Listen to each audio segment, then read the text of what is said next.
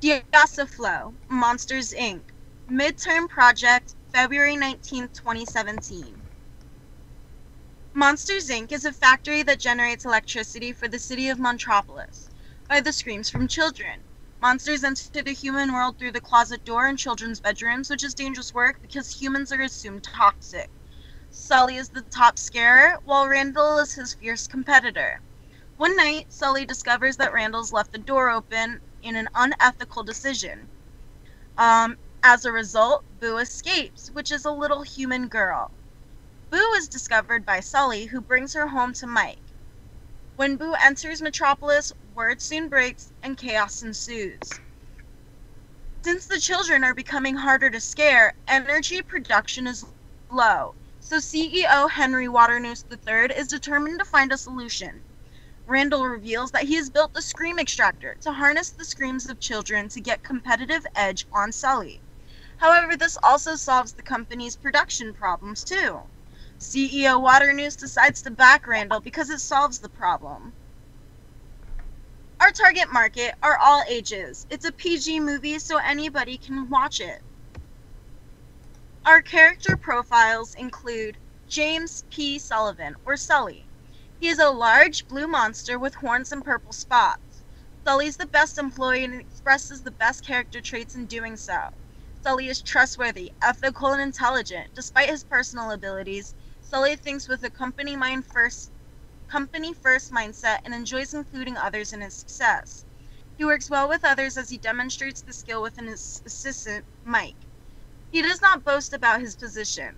Sully can actually be seen as reserved at times. He has great qualities of an up-and-coming manager. Mike Wazowski, a stout green monster with one large eye and skinny limbs. He is Sully's coach, station runner, and best friend and roommate.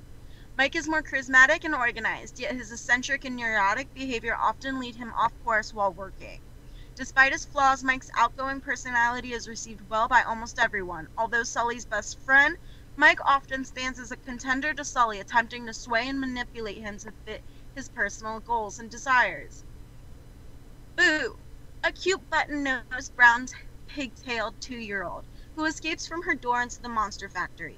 Boo poses as a stereotype in the workplace that is seen as horrendous. She is human.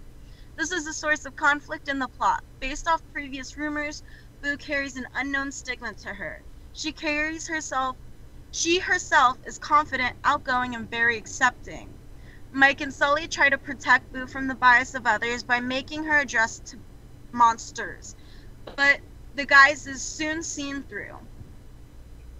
Our next characters are Randall Boggs, who's an 8-legged purple monster. He has a chameleon-like ability to change suit and blend in with his surroundings.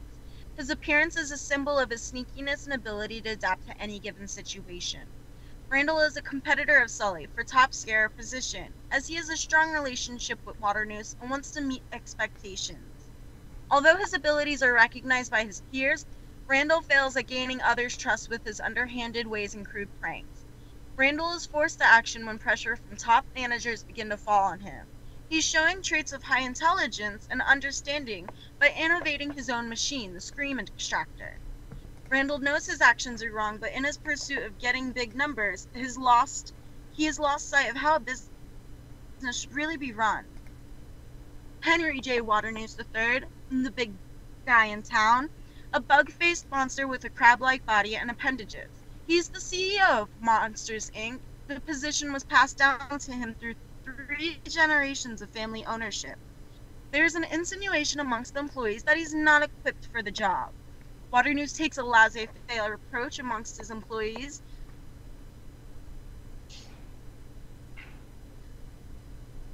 Company, except in situations which require his presence. He is a mentor to Sully, as he wants to protect his best scarer. Waternoose attempts to please his best employees so that they will be more proactive in leadership roles. However, Waternoose is also concerned with keeping the company afloat. This concern causes him to engage in a secret agreement with Randall behind Sully's back, showing what a good example as top management and be all-inclusive with his employees. Episode 1. Introduction of the characters at the Workplace Monster Inc. Scene opens up to the scare floor where the monsters prepare to work. Sully and Randall are being coached for work. The relationship between the monsters is shown. Children's screams produce energy while the monsters believe the children's are toxic. Water Noose walks in showing concern for energy production. Randall is in the lead for the day, but at last minute Sully pulls through and beats Randall. Randall is furious with the result and insistent on getting even. Water Noose pulls Sully to the side and expresses how worried he is that Monsters Inc. will fail. Board of directors breathing down his back, and his business has been his family for 3 generations. Water Noose asks Sully to start training employees. Manage the situation. Management. It's a process of assembling and using sets of resources in a goal-directed manner to accomplish tasks in the organization. Water Noose is the manager, and the success of the factory relies on him. The resources are the monsters and the scare factory. The tasks they need to accomplish are generating energy to power the city. This episode shows the culture of Monster Inc. Because an accepted belief is that children are toxic. This is accepted throughout the group and affects the monsters' behaviors. Teamwork is also valued as they all work together to power the city. Episode 2, Monster Ethics. Sully ventures on the scare floor after hours to receive Mike's paperwork, because Mike didn't complete it. He then discovers a vacant door on the scare floor. Sully's alarmed because this is a direct violation of company policy. He enters the room to investigate, then exits. Without noticing, Boo escapes onto the scare floor. Sully tries to put her back, but Boo keeps playing with him. Sully scrambles throughout the factory because he thought he lost Boo. He then realizes Boo is on his back, and she's calling him Kitty. Here, Boo is foreseen as not so dangerous after all. Finally, Sully gets Boo back in a bag and goes back to the scare floor. Randall is seen on the scare floor trying to access the door. He hides with Boo and then decides to take her home. Manage the situation. Monsters Inc. incentivize hard work and competition by rewarding Sully. Due to jealousy, Randall is bound to make an irrational decision to serve self-interests. Randall makes a self-maximizing situation. Scaring after hours is against company policy. It is important to regard all of your employees in their efforts to make the workplace more often. Water Noose is not developing a good culture, and it is hindering his employees' work ethics. As Sully discovers Boo, he tries to make a rational decision, but when he's at first unsuccessful, he realizes the myth of children being toxic. Human aspects of bounded rationality enters. Randall is faced with the ethical dilemma: follow the rules or beat Sully. Sully is faced with the ethical dilemma: follow the rules or protect Boo. Episode 3, Chaos in Monstropolis. Mike is out to dinner with Cecilia, and Sully interrupts him with Boo. Boo escapes in the restaurant as all the monsters panic. On the street, the CDA looks for the loose humans. Mike, Sully, and Boo hide in the apartment while Sully and Mike hide from Boo. She's playing with the toy, and then they take away from her because they don't want it to get contaminated. She cries, causing a power outage. Mike then rolls, and falls in the garbage can, which causes an intense power surge, causing the lights to break. This is where the power of laughter is first seen as an alternative to screams. Sully then says this could ruin the company. Mike replies, well, what about us? And continues to come up with irrational plans. They then brainstorm ideas. Man the situation. Sully reasons with Mike that children are not toxic at all. The right decision is to turn the kid in. This is seen as the right decision because monsters think that children are toxic, but they know children are not. They could both lose their job and face greater consequences if they don't play by the rules. Overall, Water Noose is creating unethical dilemmas for his employees by encouraging immoral behavior. Here we discuss the moral intensity factor and how each is demonstrated in the movie. In no part of the movie do we see employee handbooks or codes of conduct to enforce no scaring off the clock. Which ethical approach would be best for the company? Deception. With the whole town in panic over the child loose, Mike and Sully attempt to sneak Boo into a room into Monsters Inc. disguised as a monster. After discovering Boo has escaped from his door on the scare floor, Randall stops Mike, telling him to get the door, that he will get the door. If Sully and Mike return Boo while everyone's at lunch. Mike gets Sully to bring Boo back to the scare floor during lunch. Sully proclaims that he doesn't trust Randall. Mike says that this is a limited time offer. Due to Sully being uncomfortable in the situation, Mike goes in to prove Sully it's safe. All of a sudden, Mike is snatched right off the bed. This shows that the return of Boo is actually a plot for Randall to kidnap Boo. This is another example of when Mike attempts to sway Sully into doing what Mike thinks is right. This directly creates a problem for Sully because he is at odds whether he should do what feels is right or what other people are telling him to do. This also exemplifies poor planning as Mike and Sully fail to think outside the current situation. This mirrors Waternoose's poor behavior setting and his own failed approach. They could have easily implemented the SWOT analysis to aid in thorough planning. It is up to managers to have this foresight on decision making to ensure the consequences of their actions do not affect business negatively. Alright. Profits versus morality. Randall reveals his scream extractor, which sucks all the screams out of children, in a twisted attempt to solve the company's production problems. Despite the machine's potential of causing extreme injury to children, Randall decides to use it anyway.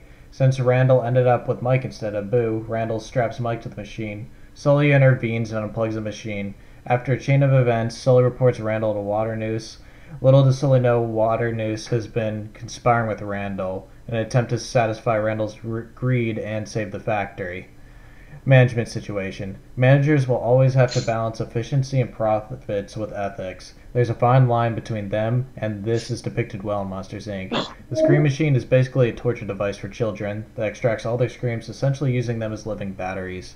While this is very efficient use of power and resources, it is absolutely morbid ethically. While most managers will not have to face something that morally wrong, they need to keep their consciousness in check when making efficiency versus ethical decisions. Life or death. While Mike and Sully are in the Himalayas, Randall has kidnapped Boo and straps her to the scream extractor. Sully comes to the rescue by destroying the machine. Waternoose sends Randall after Sully. Mike returns to Sully. Sully knocks out Randall and flees with Mike and Boo. As Randall chases them, they fly through a factory, riding doors within the giant vault where all the doors are stored. Boo's laughter activates the doors, allowing them to pass freely between worlds. Sully and Mike exile Randall into the human world. Sully and Mike find Boo's door, but Waternoose sends it back to the scare floor. Management situation. Mike and Sully destroying the machine shows that they value their morality over a device that is believed to be able to power the entire world. It's a tough decision and shouldn't be taken lightly. When it comes to making ethical decisions in the workplace, it comes down to examples set by senior executives like Waternoose. Waternoose sets a bad example by aligning his interests with Randall due to his compromised position in Monsters, Inc. His code of conduct has shown to be corrupt when he goes as far as banishing two of his best employees. Even after the machine is destroyed, Randall gone, Mike and Sully finally find Boo's door to end the situation. Waternoose sends the door away. Instead of rewarding Sully and Mike for returning Boo back to the door to correct Randall's mistake, he punishes them. This episode really hammers home the idea of ethical decisions and behavior of top management. After their return to Monsters, Inc., Sully confronts Waternoose about the scream extractor. Waternoose reveals to him that he was working with Randall the whole time in an effort to kidnap children and extract their screams. Waternoose argues that it was for the good of the company and the energy crisis would be solved. Unbeknownst to Waternoose, they are in a practice room being recorded for the entirety of Monsters, Inc. to see. Waternoose is arrested and Sully becomes the new CEO of Monsters, Inc. Scaring children is outlawed, causing the company to shut down. On the last day of Monsters, Inc., Sully discovers a new way to power the world using children's laughs instead of screams. This new energy source is more ethical and powerful than the old one, ushering in a new era of prosperity. Boo's returned home. Her door is destroyed. Sully thinks it'll be the last time he sees her, but Mike surprises him in the end by rebuilding Boo's door and Sully having the final piece of her door that he kept as memento to reunite once again. Management situation. A good manager knows when to stand up for what is right and to think outside the box. Sully confronts Waternoose about his schemes and makes a stand for what is right. When Sully becomes the new CEO, he immediately takes charge and comes up with alternative options to solve the company's problems. A manager must evaluate all options available to them in order to arrive at the most ethically sound, efficient method. Our future plans for our group would include incorporating more storyboards and thought-out mind maps, creation of scripts for each episode, and meeting in person as a whole group.